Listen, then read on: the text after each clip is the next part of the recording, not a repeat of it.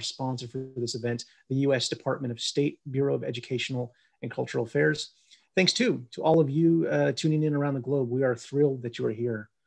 Roger Rosenblatt, whose prolific work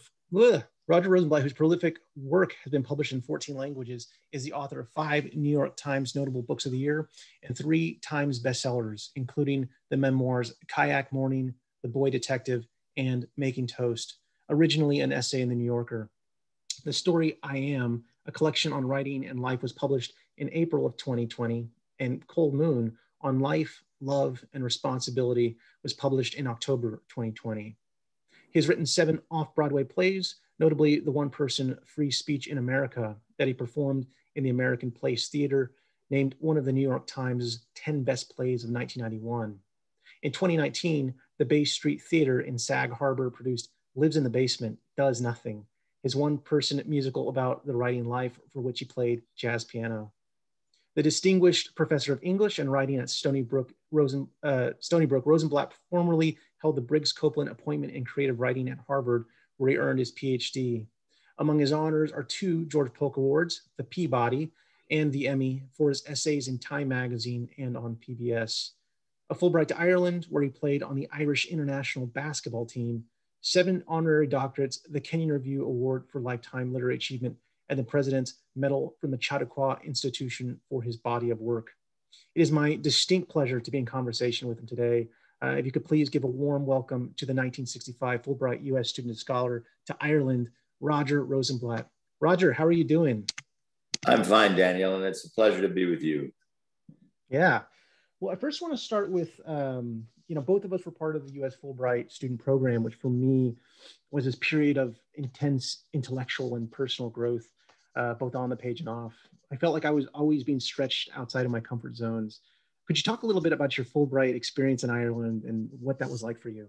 I was just thinking of me being stretched out of my comfort zone. When I played on the Irish international basketball team, we were all Americans there, because that is not the sport of Ireland or of Europe, although it's gaining. In fact, European basketball is pretty good, but not then. It wasn't then. We played on a slate court, and I was just thinking about being stretched out of shape when we played the Garda, which is the local police department, and you go up for a shot, and the local cops would then hit you in the side of the neck. You'd fall down on the slate. They'd reach their hand up and say, let me help you up, lad. And so I was stretched out of shape as you, but not as intelligently or spiritually. But like you, the Fulbright was a wonderful, wonderful year. I'd never been to Europe before. My wife had never been before. It was all an eye-opener for everything, for meeting people, and the Irish are the most generous and welcoming people. For learning a new language, I learned a little Irish, Irish Gaelic, for making friends, and for being somewhere else. The wisdom of Bill Fulbright to know how important it was to be somewhere else. And then you start to learn what it is to be in someone else's shoes. Yeah. During my time as a Fulbrighter in Mexico City, I was writing there during a time of great political and social change, as I imagine Ireland was going through at that time. It was. Yeah. And it proved to be, for me, it was like invaluable to the novel that I was working on, which was about the contemporary drug war in Mexico. But then also it was really integral to the way in which I conceived of myself, or thought of myself as not only a writer, but like an American writer. That's an interesting observation. When I was there, the IRA blew up Nelson Pillar. Nelson Pillar was this monumental statue or pillar in the middle of Dublin.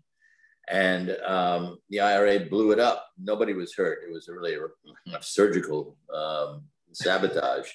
And I went down there and that morning and saw it. Actually wrote a poem about it, which they published in the Irish Times. But and I remember there was a woman there who took a look at the rubble. We were talking about something that had been up there 100 years and established England's foothold in Ireland, which of course the Irish were not going to tolerate, and thus they blew it up. And so it was gone. It was there and then it was gone. And the woman said to her friend, sure, it was always getting in my way anyway. Yeah. Do you feel like, that you perhaps became a different kind of writer or a better writer because of the Fulbright?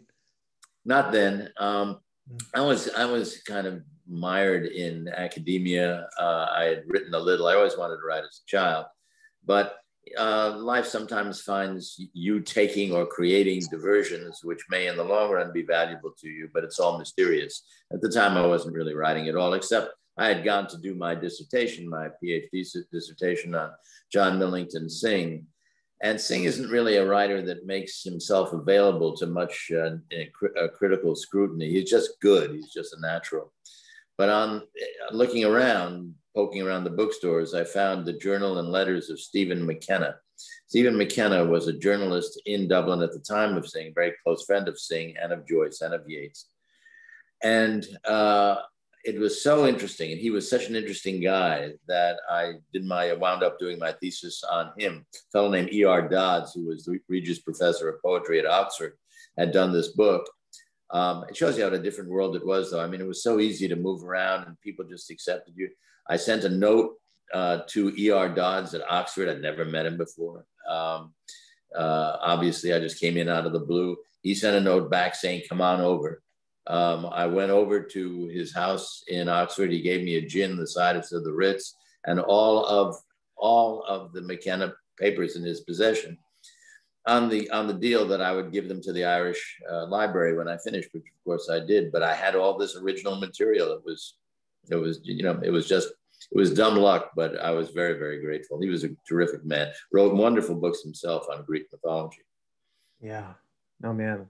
I mean, I sometimes joke, I mean, this is sort of like an anecdote that sort of segues to this question I have. I mean, I joke that you're kind of like the true life, most interesting man in the world. You know, I mean, you had such a remarkable story career from your early beginnings. I love those commercials. They're the greatest. But you kind of have, I mean, you've done, you worked at the New Republic. I mean, you were an essayist for PBS NewsHour, you know. Daniel, you honestly, I made all that stuff up. I didn't know it. I never did any of that stuff. I just, I just hung around the house most of the time. And then I got called by you. Yes, I was very lucky. And it really was luck. The job on the New Republic came from Martin Peretz, who bought the New Republic. And he and I were on the faculty at Harvard together. And I was working at the National Endowment for the Humanities at the time. Now, there was a job. If you had known me then, you would have found me extremely interesting because I gave away $120 million a year. And so everybody found me interesting and everybody found me very funny. And then suddenly when I left the job, those qualities left me. But while I was, when I was walking on the street and saw Marty said, I just bought the New Republic. And that wasn't my world. So I just assumed he bought a copy of the New Republic. In any case, he bought the magazine and he wanted me to be the literary editor. And from that point on, life changed. It really changed on a dime, slowly in the right direction, not immediately, but slowly in the right direction. Yeah. I mean, something I've noticed in your work, I've sort of did a deep dive, I was reading the work, things that you were doing at the New Republic, but also Time and, later at PBS NewsHour and even in your book, Cold Moon. One of my favorite things that you've done is like this letter to 2086 it's put in a time capsule at the base of the Statue of Liberty. But I've noticed this through line throughout your career that you have a real knack for writing into the unknown.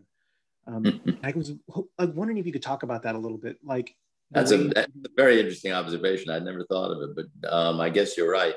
I like going on the edge when I do readings or when I give speeches. I don't write them out. Sometimes I don't have any notes. I like the feeling I like the tightrope walk. And I figured that, and I think most people do, I figure something will come to me. Something will come to me. Richard Wilbur has a wonderful poem like that, saying that a general holding out his hands would receive the baton. Something will come to you. And so writing into the unknown, which is your phrase and far better than anything I could come up with, is probably really what I do. I'm interested in the unknown. It's the only place to be, really.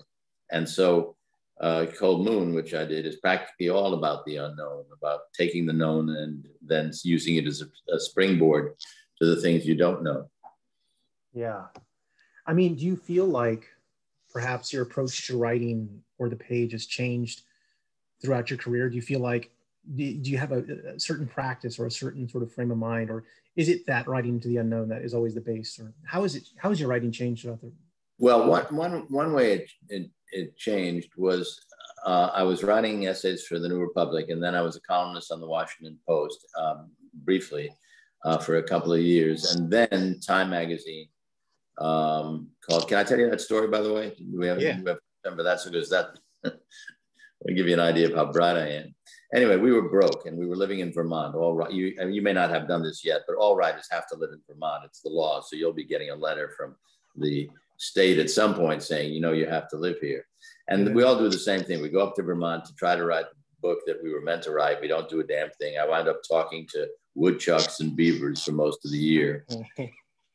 And then we got a phone call from Time Magazine, and Ginny, my wife, got it, answered it, and she said, it's Time Magazine, holding her hand on the receiver. And I said, no, we can't afford a subscription. She said, no, I think it's about something else. And so I got on, and it was the editor, Ray Cave, and he was a wonderful man, was a lifetime friend, just died last year, actually. And Ray wanted me to come to New York to discuss the job, which I was so happy the idea of actually getting a job. And he wanted me to write the Time essay. So I was happy to do that, or happy to have that as a prospect. But I didn't want him to think that I was a rube, that I wasn't sophisticated enough. So when I drove down to New York to see him, he talked about the salary and he talked about the assignment. And everything was fine to me. Frankly, any salary, $50, that would have been fine to me. But I wanted to show him that I had some gumption. And I said, my voice was cracking because I was about to tell a lie. I said, well, I'm used to 4 weeks vacation. Well, this was both true and not true. At the Washington Post, where I worked before, I got 3 weeks vacation. But I worked in a university before that where you get 3 months vacation. So I figured the whole thing averaged out. Well, I said, I'm used to 4 weeks vacation. Now, you got to picture Ray Cave. He was Captain Ahab without the sense of humor. Sitting across the desk from me, looking at me severely and knowing that I was a fraud. And he said, finally, he waited a second, he finally said, well, Roger, we ordinarily start with 5 weeks, but in your case, we'll make an exception. Just goes from there. It was a wonderful job. I loved being at Time most of the time, and have friends, still friends from that time of life. And I learned to write 800 words, or think in terms of 800 to 1,000 words, because that was my page, the essay page. That was an advantage because, as Richard Wilbur says, the strength of the genie comes from being in a bottle. The idea of being contained made you choose your language very carefully and also make the point very carefully, while at the same time having the relaxation of an essay. So the form was very good, but at least it was good for me. And I did long reporting stories too when I got tired of what they called thumb sucking, which was just sitting around thinking. So I went out and saw something of the world, something of the violent world, actually. Was that Was that Children of War? It was. That was the big one, where I had seen a kid, boy, during one of the interminable Iran-Iraqi wars, standing in the rubble. And he was crying, but he wasn't injured. You could see that. And I thought to myself, he was sort of wailing for the whole condition of wars. Wars are going on right now, 40 wars at a time in the world. We can't resist it. The animal can't resist knocking each other off. So I said to myself, children of war. I sort of muttered to myself, children of war. What is it like to grow up in these countries and try to live a life? Went to Ray Cave. Ray Cave said, fine. That would not happen now. There wasn't the money in journalism. Nobody would do it. But then it was a rich time. And I went around the world to war zones, half a dozen war zones, talking to children. And then I did this long story in Time, which became a book. And it was a satisfying book on many levels. I don't mean my writing. I just mean certain consequences, such as one young man who I knew at the age of 8 and who had escaped Pol Pot's murderers. When I wrote the story, family in Lowell, Massachusetts read the story and adopted him as a foster child and gave him a whole life in America. Those are the rare things in journalism when something good like that happens. But I was very lucky. But I'm giving you a long-winded answer, and forgive that. But I had never still done the writing that I wanted to do. That is purely imaginative writing.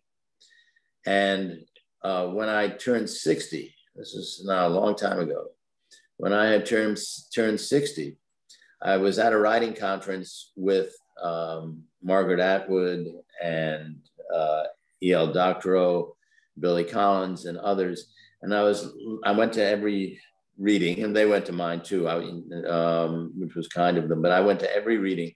And I said to myself, these people have been doing what they wanted to do their whole lives, and I have not. So at that point, I turned on a dime. I quit my job at Time. I quit my job at the NewsHour. I also quit money, by the way, so I noticed that.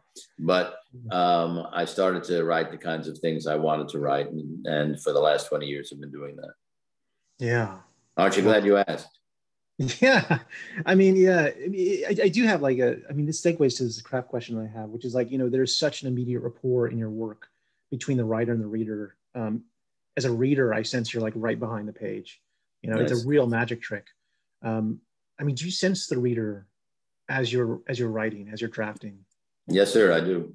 I hear my voice when I write, and it's as if I'm in a compact, an agreement with the reader. The reader has taken her time or his time to be with me. I'm going to try to make that experience worthwhile. So I do think about the reader. Yeah. I want to segue to your newest book, Cold Moon, on life, love, and responsibility. I have it here. I'm not sure if that's backwards in the screen. Looks but good. It is an incredible meditation on life, the power of love, and the importance of responsibility for each other.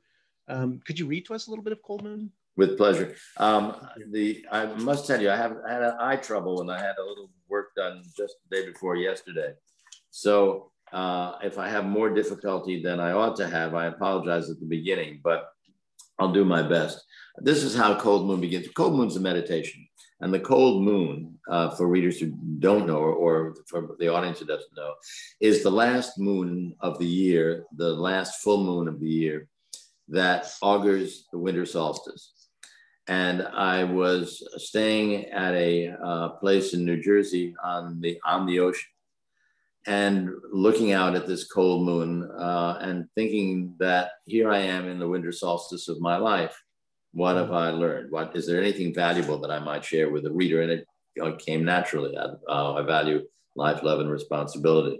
So I'll read you the beginning of the book, and then I'll read you a couple of sections within the book, and then I'll read you the end, and that will give you the sense of the book.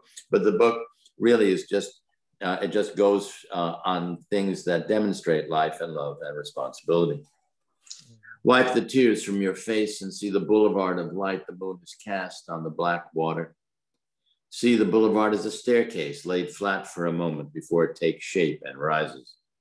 Like the one in the movie Stairway to Heaven, a sort of celestial escalator made of white marble steps moving forever skyward. The story is about a courtroom trial in heaven, a battle for a man's soul, whether he should die young as he was scheduled to do or be allowed to remain on earth and live out a long life. A woman's love for him wins the case. Love wins the case. Wipe the tears from your face and see the moonlight and rise. No need for a stairway. Hold on to your soul. One shot of courage, and we're climbing. Sitting on a bench with, oh, by the way, I write in segments, and I've done this for the last 10 books.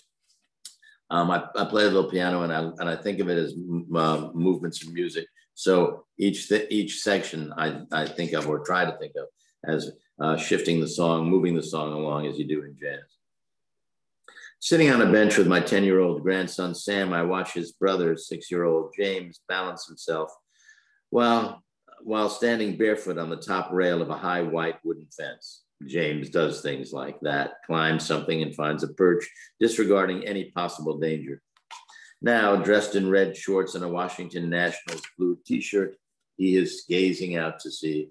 his little body angled away from Sam and me. It's a wonder how James goes off on his own and takes in whatever he can, I remarked to Sam.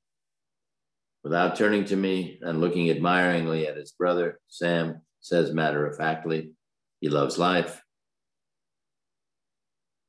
Midnight on December 20th, 2019, nearing the advent of the year of flawless hindsight. A bloodshot orange presents itself without notice on the northern horizon, just above the dark beach and the dark sea. This is the cold moon, also identified as the long night's moon, the last before the winter solstice.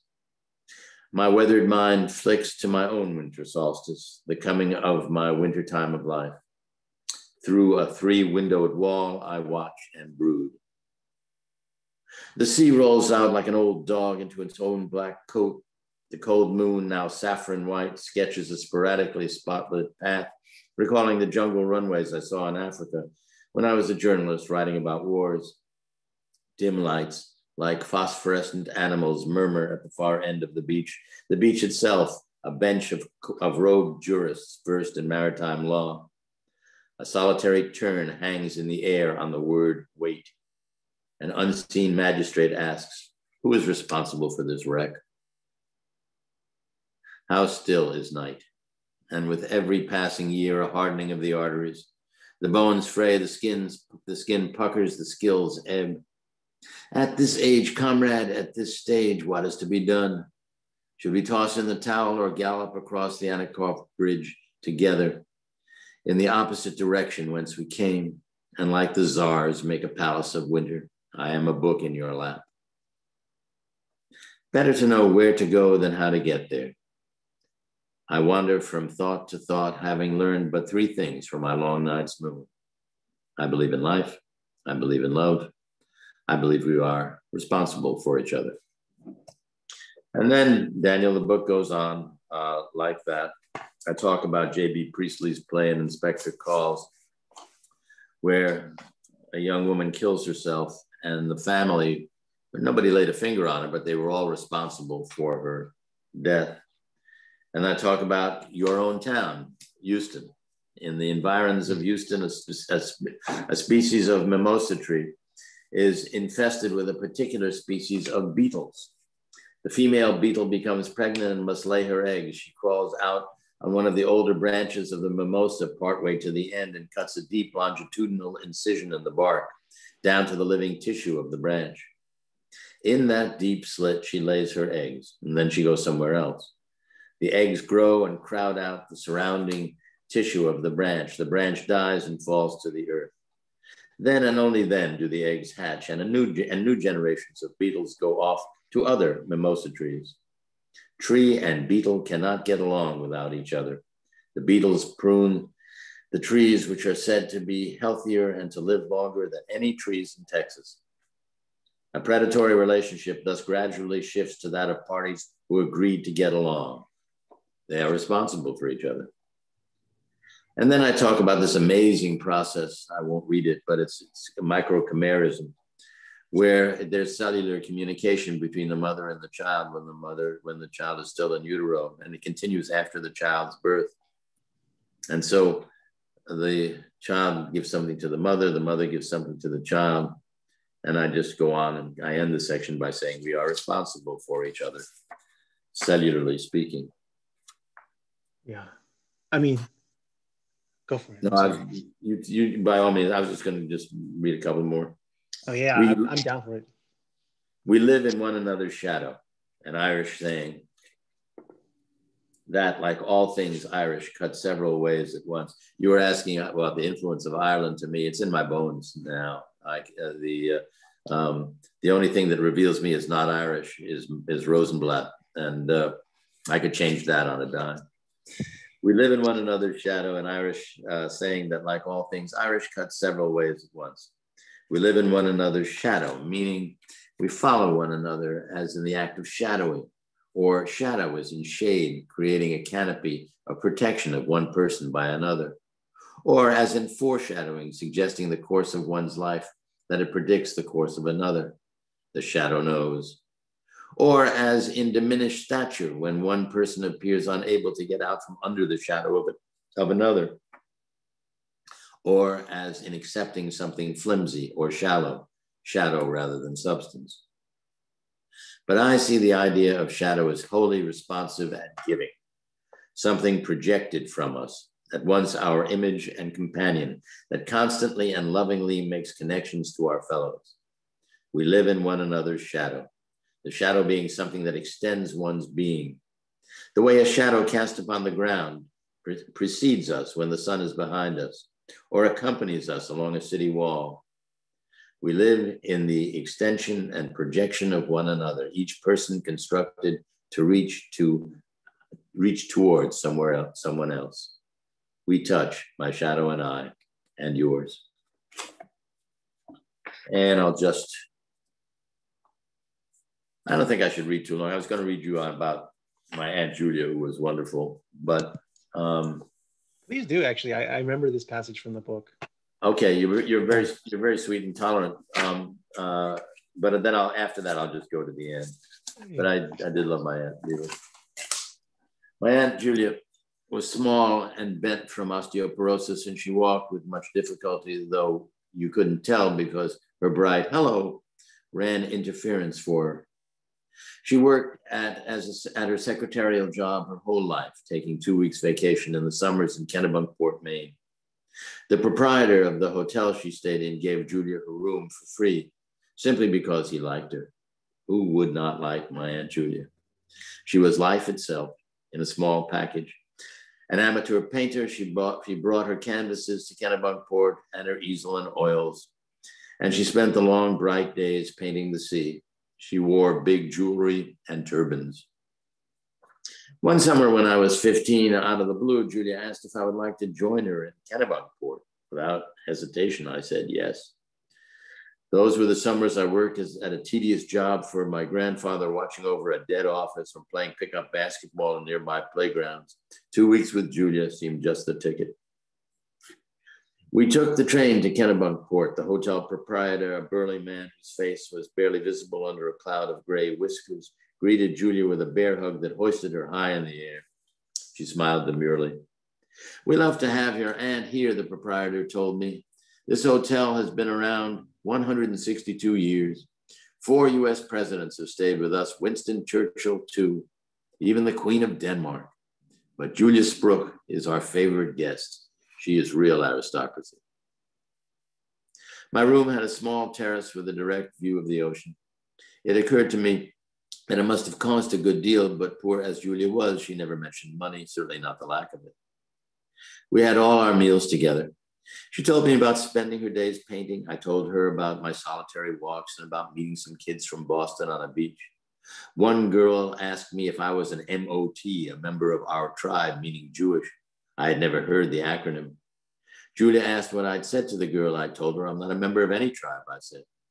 Julia patted my hand. "That's right," she said. "I'm painting something for you," she told me. "A portrait?" I asked. She specialized in portraits, often of strangers, people she happened to meet. Everyone interested her, attracting her sympathies. She loved people naturally, and she saw their worth. "I'm sure I'll love it," I said. On the morning of our departure, she led me to the side porch where she had been working those 2 weeks. A hotel bath towel was draped over the canvas so that Julia could unveil her artistry with mock ceremony.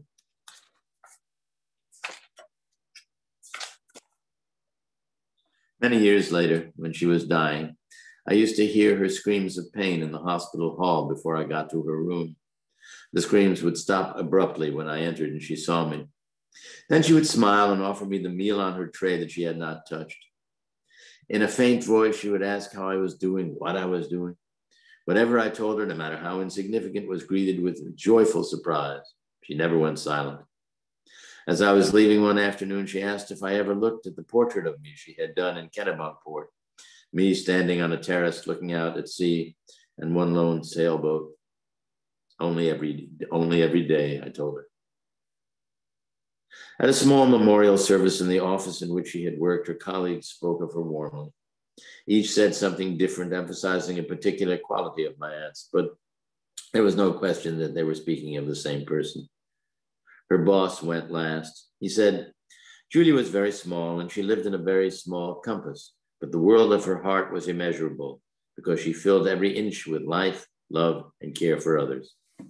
My Aunt Julia. Thank you for asking me to read that, Daniel. Yeah, thanks for reading it for us. Yeah. So we come to the end of this book, and I don't know what I've got here. I'll read you just the very end. Come do it while you can. Come help them. They do not call you. They do not know you, but come help them anyway. In a shiver of wildflowers in the seepage of the December ocean, as a cortege of blackbirds passes by, do it. No need to be territorial. Extend the borders of your authority to the ferrymen, the nervous Nellies, the tailors, the traders, the birders, the hoi polloi. In a rage, in a snowstorm, the sea white as a sheet of paper, make a mad dash for them before the gates slam shut. You still have time. He who hesitates is toast. Those tanks, the machine guns mounted on the tripods, they can't hit the side of a barn. Under the boardwalk, fish slap themselves to death. Pack up your commas and your consonants. Unfortunately, the brass band is on holiday at the Ritz, so you'll have to come unheralded. Don't worry, nothing to it. No preparation necessary. You look fine. Oh, this old thing. And lose the fruit basket? Come as you are. Throughout the book, I play on certain themes, and one of them is September Song. You know that song, Daniel? I don't know if I do. You're too young for it, and it's a song, in fact, about growing old. But it's sung by somebody who is in love with a younger woman, and he sings, oh, it's a long, long time from May to December, but the days grow long. No, sorry, they go short when you reach September. So here is the last section, and I play on the song throughout. Sorry for that singing. First light, I drift among the flotsam like bait, circling the traps. I paddle on my back, playing otter, cracking clamshells with my paws. In a passing gondola, a radio plays on the nodes of the blues. 10,000-year-old bones of a murdered tribe rise up in Kenya and reassemble themselves. We are all repeat offenders. One day I'll go out and douse the flamethrowers, sink the armadas, and play 7-string guitar for school children. One day I'll comb the beach for bottles containing notes from the past. One day I'll die, but not today. Today I play September Song on the piano. Today the wind ruffles the fretted terrain of Mars. The mimosa grows in Brooklyn. The stairway climbs to heaven where love is. The selkies sleep. The eggs hatch, the cells chat. We are life, we are love, and we are responsible for each other. I troll my paw in the water and feel candles. And these few precious days I'll spend with you. These precious days I'll spend with you. Man, it's such a great book. I mean, I feel compelled to share the cover again for those who are like just tuning in late. It's called Cold Moon on Life, Love, and Responsibility. Incredible work. Thank you for doing that. I have a wonderful publisher in Turtle Point Press. I had big publishers before. This was a small book, and I went to a wonderful small press known for poetry.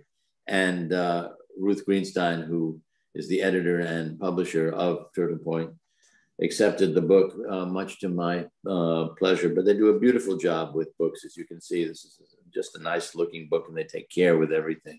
So I was blessed to have them. Yeah. I mean, it came out at, when was it? April of 2020? October 2020. And I mean, it came in the midst of the pandemic, True. but also a lot of yeah. And I was being given credit for being having a great deal of foresight about the pandemic, which is not so. I was just talking generally, but then they looked back and they thought it was a book in response to it. That's nice. It's nice to have some little historical luck while we were having very bad luck, in fact. Yeah, I mean, in many ways, I was reading through it, and I mean, like a lot of your work is so prescient. I'm thinking the letter 2086. I got to bring that up again. It's so cool. If you haven't read it yet, that is such a great letter. I haven't read it. You did it. I'll take your word for it. For all I know, you're just making this up. But I will. It exists. I'll find it. My lawyers will be in touch with you if you're misrepresenting. I assure you. Yeah, but the core pillar of this book is that we're responsible for each other. I couldn't help but think of like the Fulbright mission, which is this idea of the mission of the Fulbright program is the mutual understanding of people in the United States and other countries. Like, what does it mean to be responsible for each other today, you think?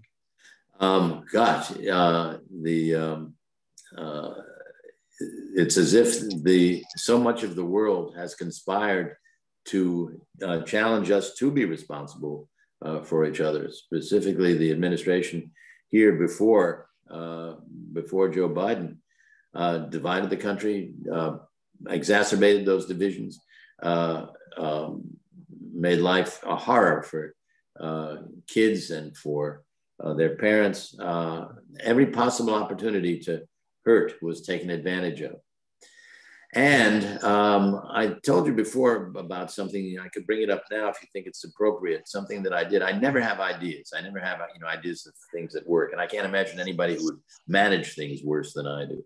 But I did have this idea in November called Right America, which was I had seen the riots in the streets, as everybody did, in November, December, and particularly in January. And I thought, I really don't want to end my life in a country that is tearing itself apart.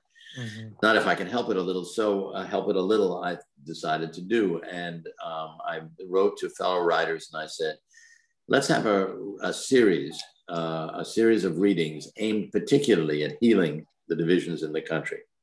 And I wrote to a half dozen and they quickly said yes. And I wrote to 30, they said yes. Anyway, now we have 80 writers in this. We have schedules through the end of the year, all done with Book Review, the largest independent bookstore in Long Island. They are our angel. They do everything for us. They are the broadcast every Monday at 7 o'clock, a reading specifically with this mission in mind, same as mission as the Fulbrights.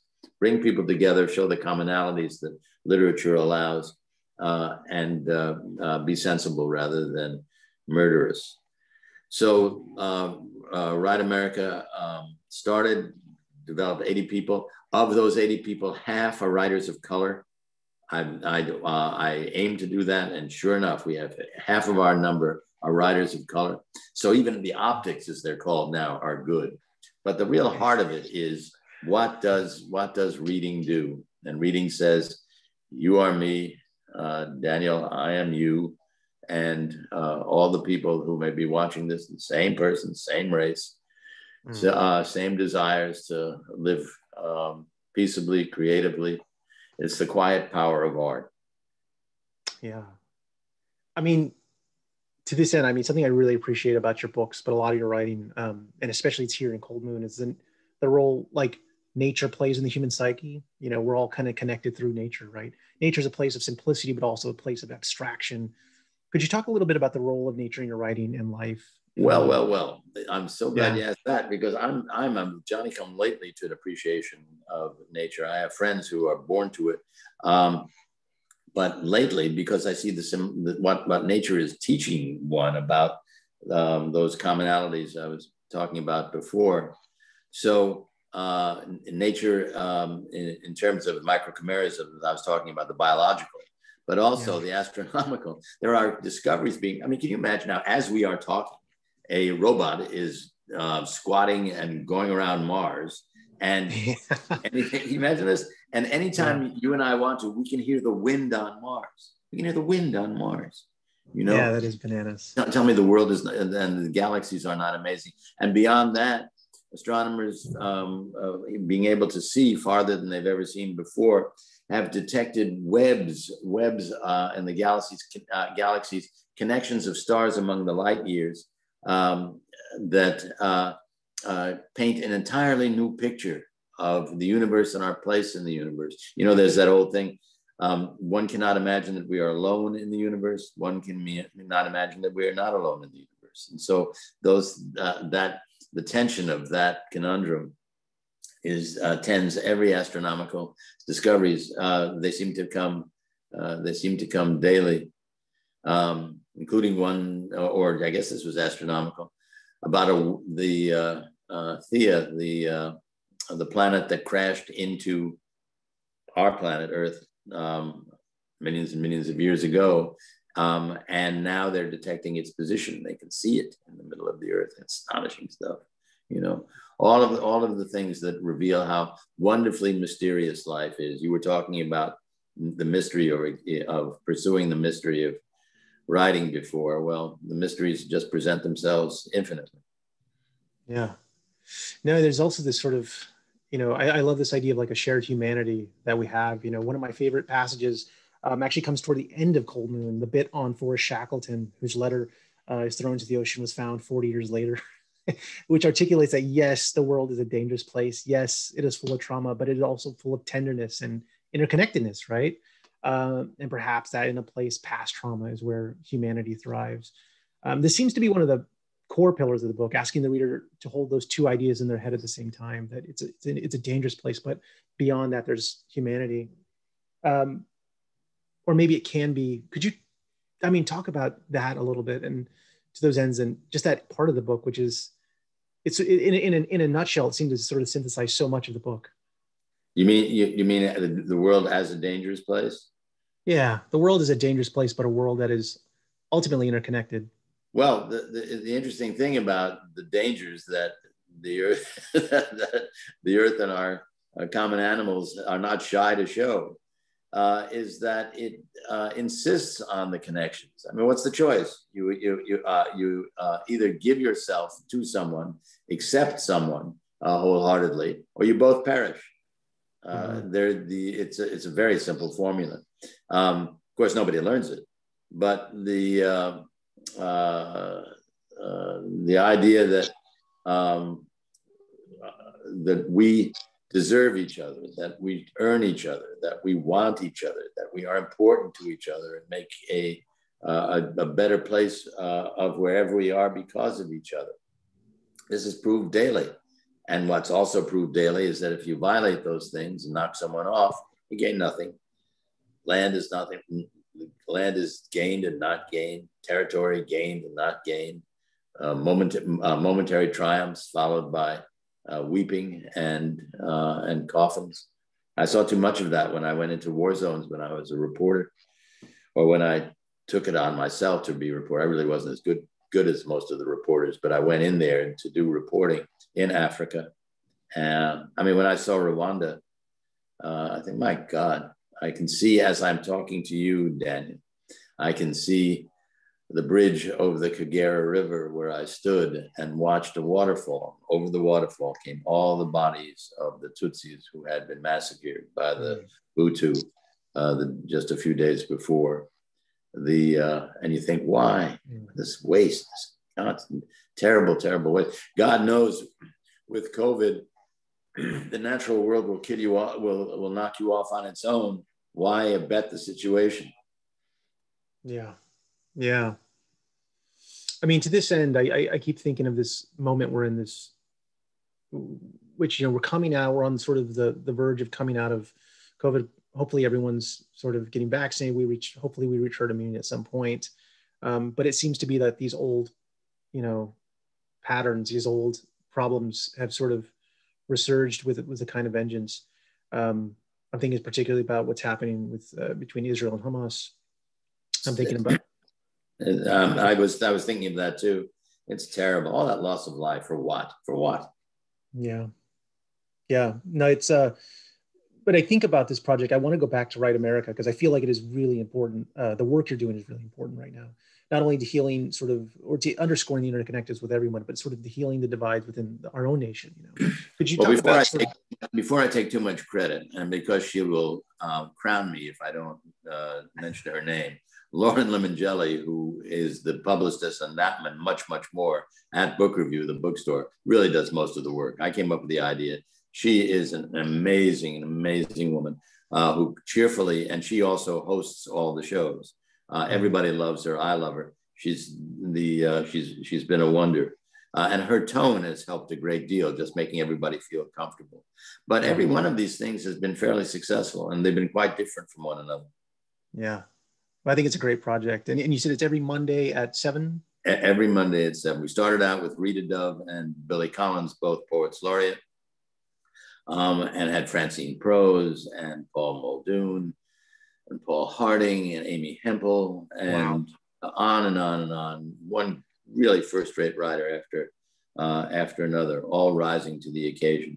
And I think they enjoy it too. Certainly the audiences are huge.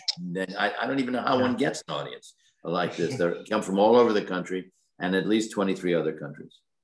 Yeah, well, I think the lineups are amazing, like you mentioned, but it's such a worthy project too. I think right now we're at the Q&A portion of things. If anybody has any questions, feel free to type them in the chat, and I believe they'll be coming to me. How it'll work is I'll go ahead and read the question, and then Roger can go ahead and answer it. So cool. It looks like we have one question. What did you do to keep yourself sane through the past year? Well, that's a wonderful assumption. I did nothing. I wasn't sane during the past year. The beauty of this, there are some things to be retrieved, some bright moments to be retrieved from this horror of the last year. And for writers, we hardly notice we are hibernated like little animals, and except it's more than winter. And we poke our noses out to see what season it is. The only difference is, and this was a little eerie, that we realized that the entire world was hibernated with us. Usually it's us on our own. I always have writing. I have my children and grandchildren and family and my wife, and all good things to keep life going. And I must say, Write America has been a wonderful, sustaining event. With my fellow writers. The thing that I really loved about this group that I've got is, and I didn't do any of this, by the way, I'm not taking credit for it, it's just their natures.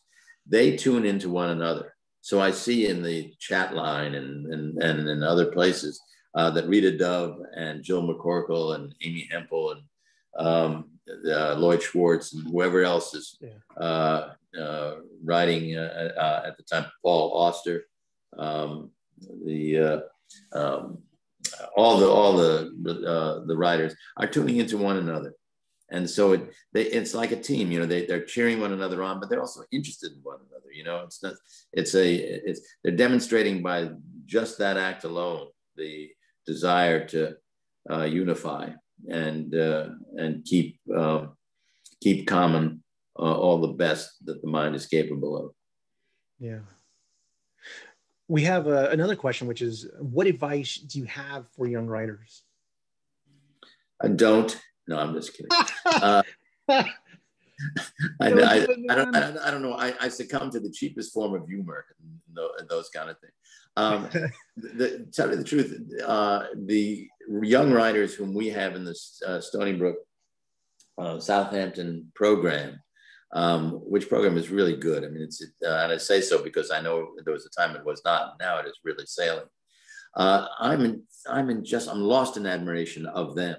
Mm-hmm. I mean, after all, this is not a law school. This is not a medical school or business school. We don't give you a degree and say you are now in this profession. We don't give you anything but encouragement. On the other hand, writing courses are the only courses in a university that are interested in you.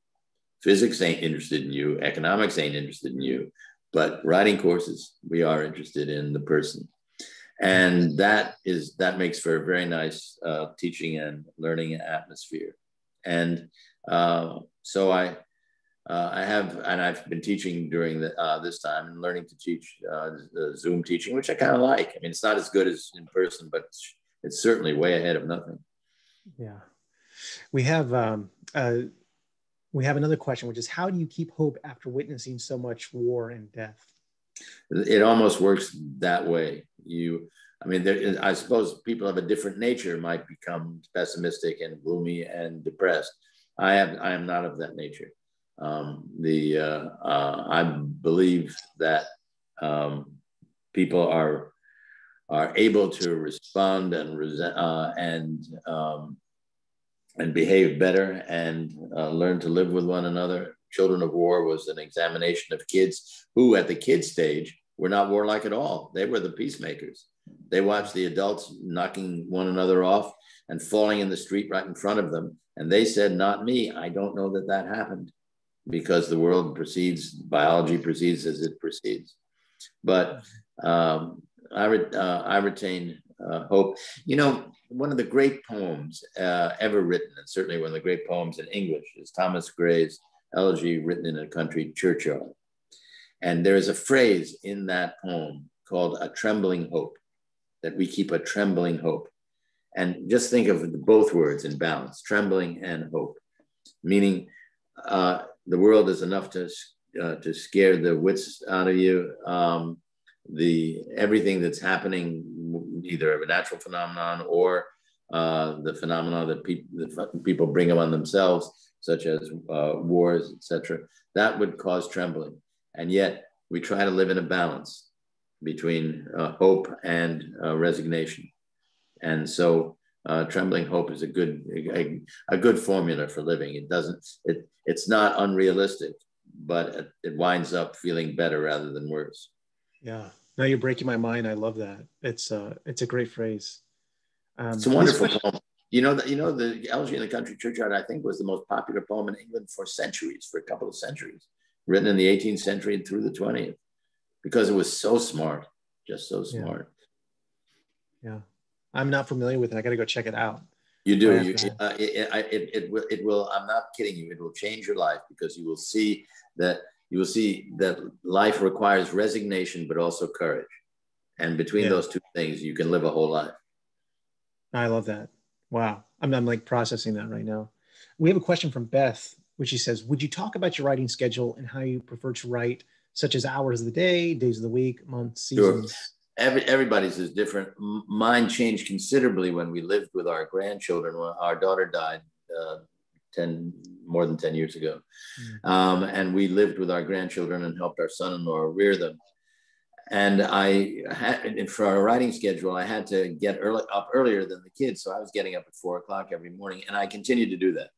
I didn't always do that, but I think naturally the body's clock changed. I go to sleep 9:30, and get up around 4 and work in the quiet of that time. I don't recommend it, but if you have a job, like, if you really have a job, and most writers do, and if you have to be at a place at 9 o'clock or 10, it's not a bad idea to see if you can change your body clock so that you can buy those hours very early in the morning where it's so quiet and the time is all yours.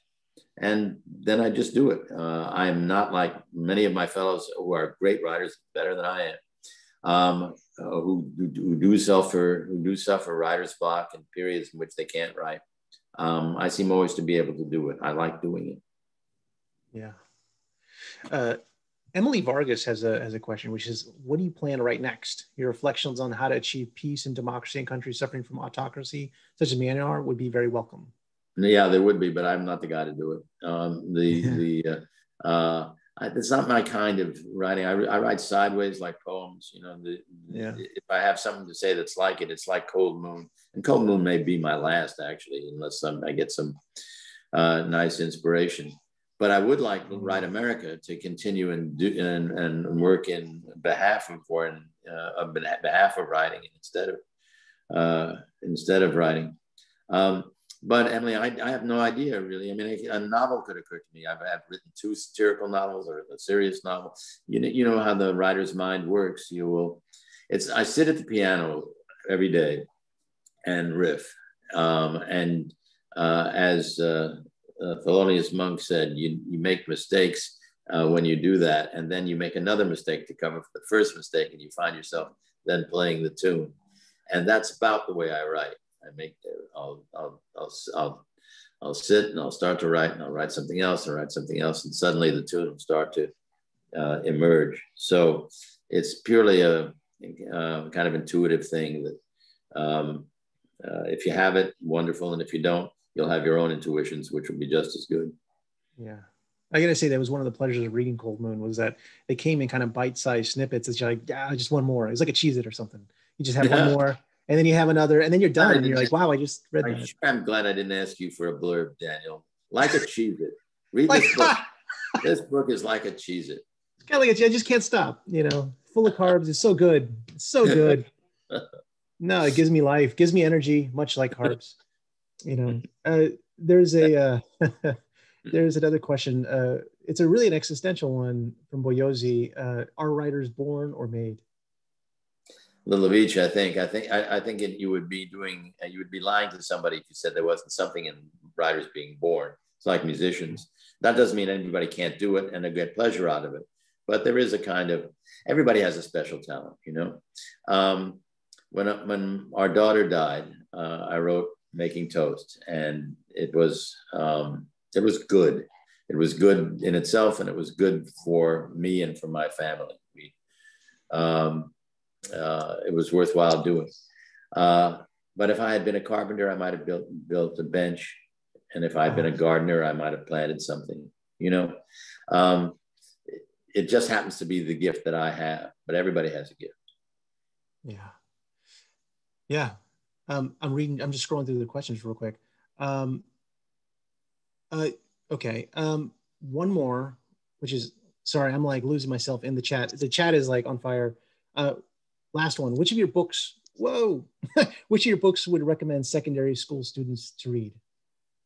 Secondary school, Yeah. That's good. That's just a diversion.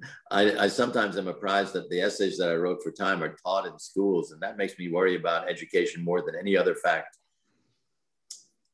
Yeah. The book, I guess, the secondary school that I would is a book on writing for them, because the other books, and they'll get them, and there's no question.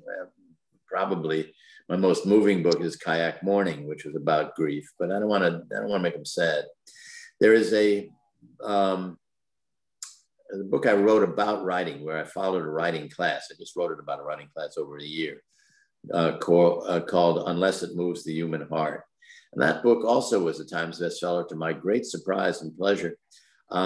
It's just a nice account of a class and the kind of problems that arise in writing, and our discussion of those problems. And this is as much fun as it is learning. So that one, Unless It Moves the Human Heart. Right on. Well, the chat is on fire. I'm sorry to say we can't get to all of the questions, but Roger, this was such a pleasure. The book is called Cold Moon: On Life, Love, and Responsibility. Let me see if I got it in there. And it was such a pleasure. Thanks so much for having us. You make it a pleasure, Daniel. It was talking about luck. It was my good luck to meet you this way.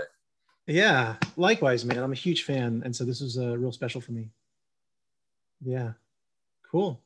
I don't know if Layla has any last thoughts on. Layla, I don't want us to get off without you calling me doctor again. I was just about to do that.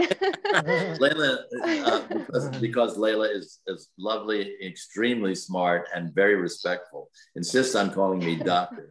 And which to be sure, technically I'm a doctor, but unless you need one of us PhDs in the middle of the night, I would say Mr. And all my students only call me Roger, or worse. Well, I just wanted to say that this was a wonderful event, and it's such a pleasure to listen to you, Roger, and hear your story. So once again, I'd like to thank our speakers for being here with us today, and also thank our audience members for joining this event and for sending all of your wonderful reactions. Thank you for that. If you'd like to stay up to date on the future 75th anniversary events, please visit Fulbright75.org and subscribe to our newsletter. Actually, our next event will feature a Fulbrighter and an artist, Sasha Velour, and you can see the link to the event in the chat. So be sure to check it out. So with that, thank you, everyone. Once again, have a wonderful day, and we hope to see you again soon. Thank you, Layla. Thank you. Thank you.